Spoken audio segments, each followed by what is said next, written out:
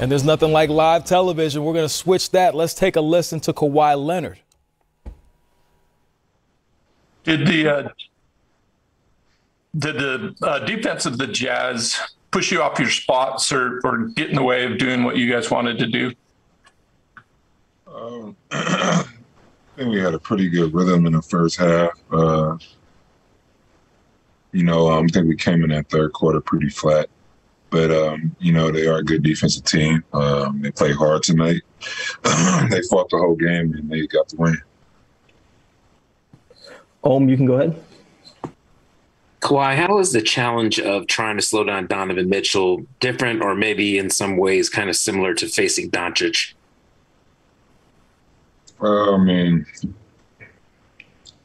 Two different players, two different teams, but obviously, all-star caliber player,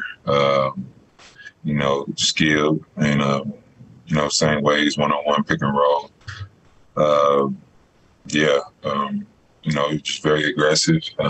He's going to keep shooting the ball, get his teammates involved. So we all just have to take the challenge and try to slow him down. Law, you can go ahead.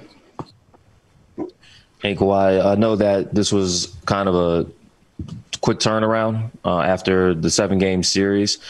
Just in your mind, how much of that played into the challenges of keeping up and playing a full 48 in Game 1 against Utah, and how can that improve in Game 2? There's no excuses. Like I said, we had a 10-point lead at halftime. We just have to keep being aggressive. I felt like we came out flat. We just got to all watch film and see what we could do better overall. Thanks a lot. We've got time for two more. Tomer, you can go ahead.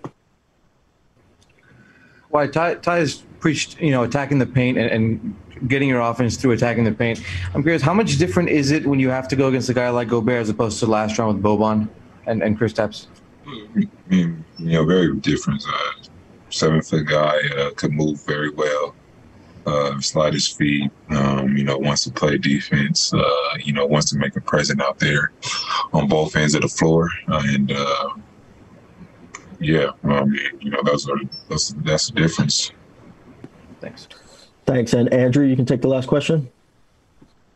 Hey, Kawhi. Before tip-off, when Ty was talking about the tight turnaround you guys have had, he felt like you playing back-to-backs this year had factored into why you had been so successful during quick turnarounds in the last half of the first round, being as effective as you were. How physically different does this postseason feel for you in terms of the way you can bounce back from big minute nights? And how was the challenge tonight after 48 hours after Game 7? It's playoff basketball, so you just have to be prepared to do whatever it takes to win. That's where my mindset is. You just got to get your rest and recovery. Make sure I'm ready to go. I think that's Thursday, and there's no complaints here. I'm having fun. I'm playing basketball, and it's a challenge that you just have to overcome and just face and have fun with it. Thanks for your time, Kawhi.